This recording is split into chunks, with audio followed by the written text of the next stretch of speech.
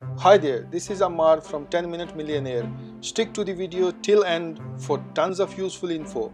If you are new to this channel, please click the subscribe button now to get useful videos every week about online money making methods. Now, how to find and how to get the hashtags, what are you looking for, because it's quite difficult for everyone and quite difficult to think of the best hashtags relevant to your post. Now there are a few of the good websites available. You can go to allhashtag.com, or you can go to tophashtag.com. There are so many other, like suppose if we try to look for a hashtag in cars, you suppose your post is all about cars, and then you try to put your word here and try to generate the hashtags. Now what it does, it will give you hashtags. There you go. It will give you 30 hashtags, and all of these hashtags are most relevant to the keyword which you have used. Now you need to use the keyword which is directly related to the post you're making. Don't put the hashtags which got nothing to do with your post, thinking that these hashtags are famous, so that's why they will bring you more traffic. Well, that's not okay. That's kind of spamming. Okay, you don't do spamming. Spamming will get you off the platform and it can get you banned. So that's why uh, do it ethically and don't use spamming and all that. Now you see these hashtags like hashtag cars, cards of Instagram, cards without limit. Now there will be a lot of hashtags, but now you use your own intelligence to get the best hashtags out of this research. What you can do is you can use one or two platforms to get the good hashtags out of it. Now here we can go for top search of car. There we use the word cars. Here we can go for car. Now in car we have got few of the hashtags here: car, cars, and then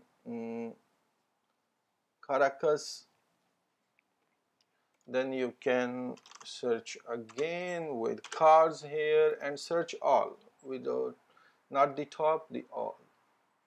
Okay, so we have lot of hashtags here. You see, amazing cars, hashtags for cars, Instagram. So these hashtags have come up from the real posts. So you can check all of these posts and get the better hashtags, like here vintage cars, classic cars, exotic cars, and then amazing cars, super car. So you do a little bit of research before you decide what are the hashtags you will be using. You use one or two different platforms, look for the other pictures, relevant pictures of the other profiles on Instagram, and just you see what are the hashtags they have used. You can also go to the Instagram and look for the relevant posts which have highest number of viewership and engagement, and you go to the description and see the hashtags they have used.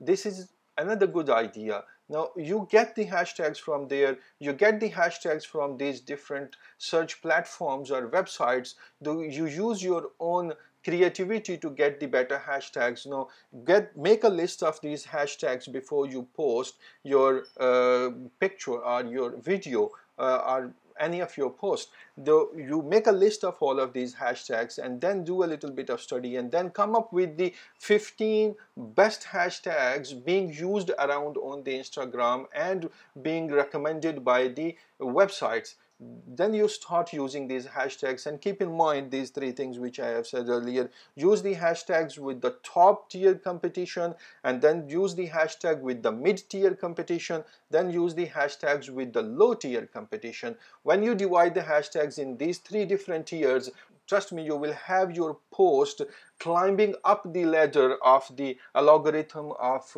Instagram very fast, and you will have good engagement. Now with all these details, try out these things with your Instagram and you will be happy to see the results. Happy posting and happy engagement, Instagrammers. Happy engagement, Instagrammers. See you in the next slide.